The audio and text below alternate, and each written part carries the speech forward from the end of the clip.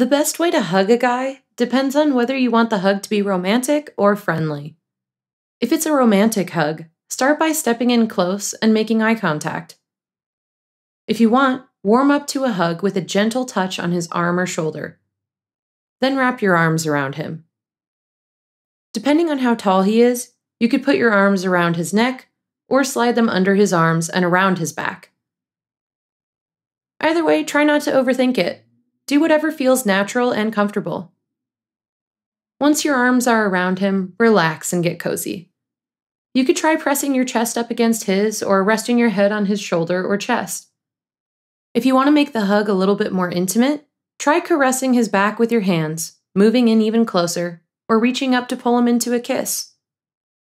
When you're done with the hug, slowly pull back.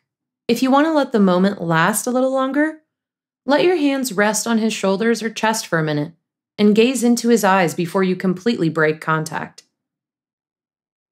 If you're going for more of a friendly hug, start by making eye contact and opening your arms. You can even say something like, "Bring it in," or "Give me a hug, big guy." This will give him a heads up that you want a hug, so it doesn't take him by surprise. If he seems okay with it, step up close and put your arms around him. You can also give him a quick pat on the shoulder if you want, since this is a friendly gesture that doesn't feel overly intimate. Keep the hug quick, since a friendly hug can start to feel awkward if it goes on too long. 2 to 3 seconds is usually a good length of time. When you're done, gently let him go and take a step back to end the hug.